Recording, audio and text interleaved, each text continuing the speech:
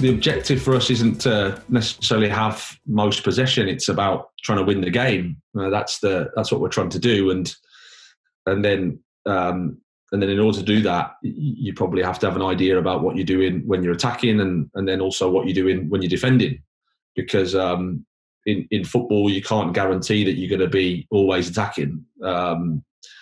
You might want to do that, but it's impossible. So you have to have an understanding also of how you're defending, and respect the opposition, respect football. That sometimes the games, you have to defend. Maybe you can't do what you want to do. You have to have a defensive structure and understand that that's as important.